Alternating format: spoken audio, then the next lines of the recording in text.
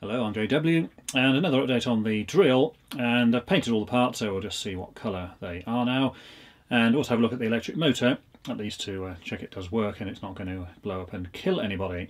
Now of course we did see that the motor actually turned on, so we kind of know it works already, but we'll just see what it sounds like without the rest of the drill attached, and also do a couple of tests on that just to make sure that it's not going to short out and set on fire. Now here are some of the parts of the drill. That's the sort of main head casting there, the mounting plate for the motor and the front cover, and a little bracket and a small plate that goes on the motor. And as you can see there now, metallic pink, so much better than that non-colour at all, because I suppose they didn't even have any paint on them. They paint had all disappeared. There was a bit of black left on the motor, but that was pretty much gone anyhow. So those are all painted up there. They're just sitting there. Didn't clean the top of that yet. We'll polish that up later maybe. Now here on the floor we've got the base plate, the column and also the table. I've basically put these back together already. Painted in the same pink here, and you can see the table now does tilt and rotate properly, as the thing at the back was all seized up and completely corroded, so cleaned all that off. And there is a locking pin here which just basically goes in to secure the table in one of three positions, though only one is actually much good. It's basically horizontal like that, and then the others are vertical and then vertical in the other direction, and the pin just goes through there. That's one that lock it in the horizontal, and then there's one up here and one down there for the other two. So that's done there. Back I've painted in a satin black, mainly because there wasn't actually much pink paint because I only got one can, and of course black is much cheaper anyway and nobody's going to see it there anyhow.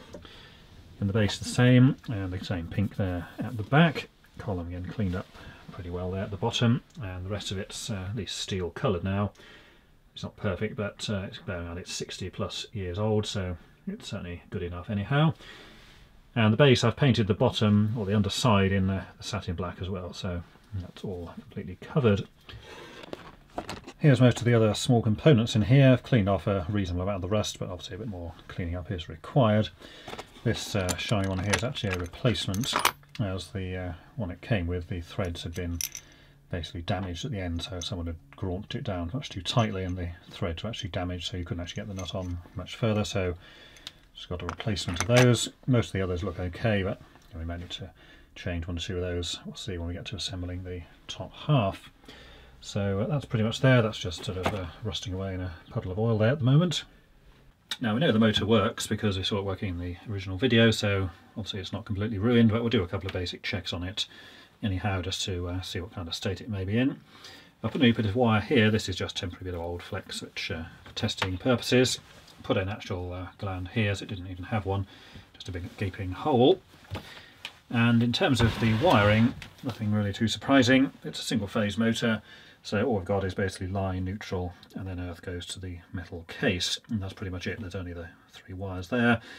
And line and neutral, it doesn't actually matter which way around they go either, because it's AC, so either one will do. These are not actually marked, but we've just put it back the way it was actually done previously. As I say, it doesn't matter, it doesn't go in the wrong direction or anything. So AC is of course changing direction all the time anyway. So we'll just do a couple of checks here, and the first one we're going to do is to make sure that this wire here, which is the earth, is actually connected to the metal case of the motor, because if it wasn't, then the next test is going to be fairly meaningless. So we'll just use the meter here. Now we should really zero out these leads to account for the resistance of them, although in this case it's not particularly relevant. We just want to make sure, yes, connected or not. So we'll clip these together, and when you actually zero the leads, it's important to put these the right way round. You see there's a fixed piece and a moving piece, and you want the two fixed pieces to go together like that. If you do it the other way around, like that, then you're basically measuring not only the lead, you're also measuring through the spring in the hinge there. So you want the two pieces like that, because if you do them like that, you're not actually measuring on the correct side. So zero them on the fixed dual side, and we'll just press the zero button there. That 22 is basically the resistance of the leads, or 0.22, and then we can clip onto here, and it doesn't matter too much about the spring there, because of course it's going to be clamped between both sides, so that's fine. So do that, and then we just clip onto the actual pulley there. That will do. So yeah, that's fine. So 0.02 ohms, so pretty much essentially 0, which is kind of what you expect because we're only measuring this short bit of wire and the massive metal casing of the motor. So that's fine. Now the next thing we can do is just check continuity between the line and the neutral, just to make sure they are in fact connected. So just go between those two. If this shows as open circuit, then it means the motor's either completely bust and it's burned away, or we've got some kind of busted connection. What we should see is a fairly low resistance, but certainly not 0. So there we go, getting about 4 ohms on that. And again, that's fine because we're either looking for a value. What the actual value is isn't hugely important. But say if we've got short circuit, it means that one of these is shorted to the case, so when you turn it on there's a big bang. And if it was open circuit, then it's not going to work at all because either there's a busted connection or maybe the windings have burnt away or something equally as bad. So that's fine. And then the next thing we'll do is just check between the casing, and we can actually twist these two together here. We could just test onto one because we know it's only 4 ohms, but we'll just go between the two. And we'll use the insulation resistance here. And we're going to use the test voltage here of 500. Sure that shows up very well on there, but basically 500 volts at the bottom. Can cycle through different values if needed.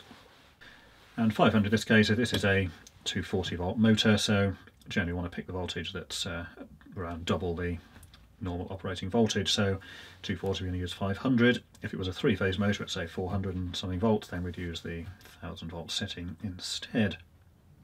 Now for this one we should see a higher value as possible, many megohms and preferably in the many hundreds, but whether we get that on this is another story. So we'll just press the button and see what we get. Okay, so we're getting about sort of 18, 19 there. You'll see it's actually slowly increasing there, so what, 20 or so.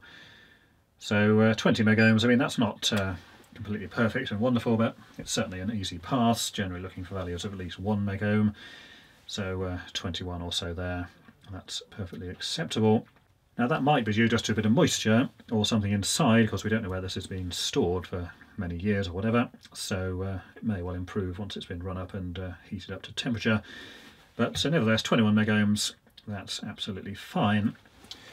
And we could do both there. If we did just one, it would actually give us pretty much the same result, because there we've got a resistance between them. Bearing in mind that's 4 ohms, this is 21 million ohms, so 4 ohms in the scheme of 21 million is pretty much irrelevant.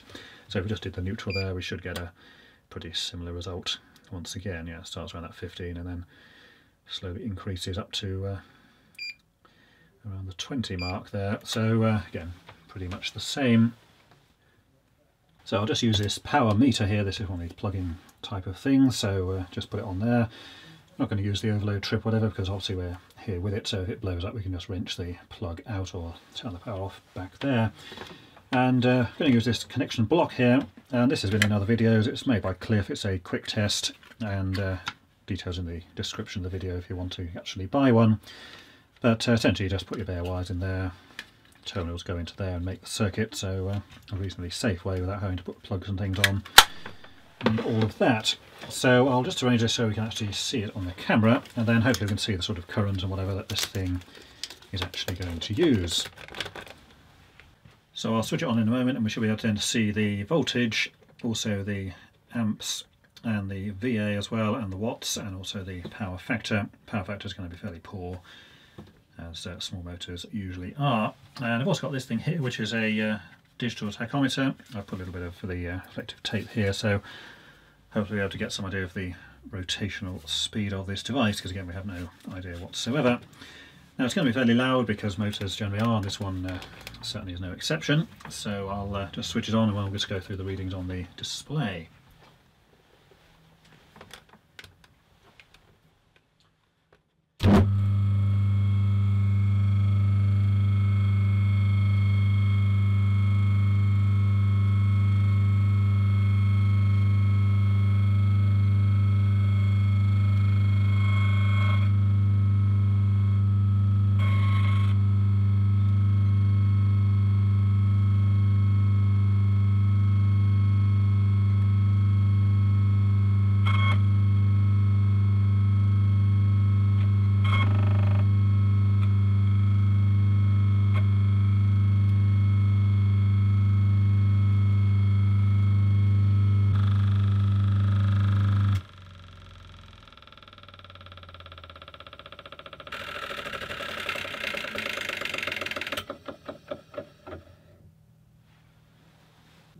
Now I did manage to get the speed with this. It came up to around 1490 RPM according to this thing. Now these are not mega accurate, but 1490 is in the right sort of realm for what you would expect for this type of motor.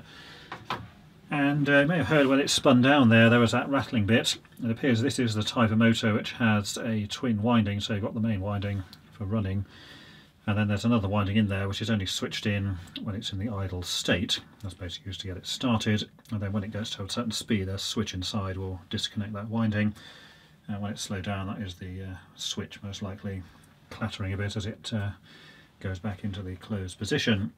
And there's a bit of a whine there, but it tends to come and go, so not entirely clear whether it's the bearings or whether it's just some of the parts, say that centrifugal switch in there or something, maybe causing that. So I'll just turn it on briefly again. We can just hear that sort of rundown sound again. So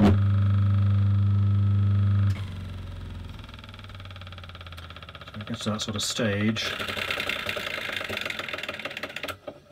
with the switch clicking back, and then it just stops at the end of that. So not necessarily in the best of condition, but nevertheless it does seem to work. Now in theory we could take this apart and maybe even change the bearings or whatever else, but that's a fairly involved load of bother, so I'm not particularly inclined to do that at the moment. So for now I think we'll just clean up the end of this, and also the one on the other thing as well, and then just stick it back on the drill and see how it works on the drill itself. If at some later date it decides to not work very well or makes an even worse noise, then we could take it apart.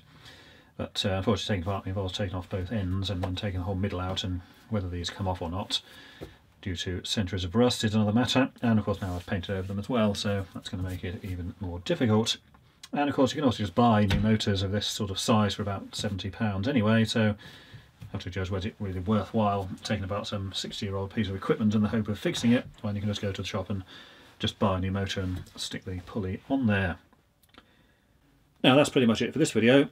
And the next one may be a couple of weeks away, because waiting for a few parts to arrive, one of which is a spring for the quill return, as there was no actual spring in there for inexplicable reasons, so presumably someone broke it and then took the old spring away and didn't bother to put another one in.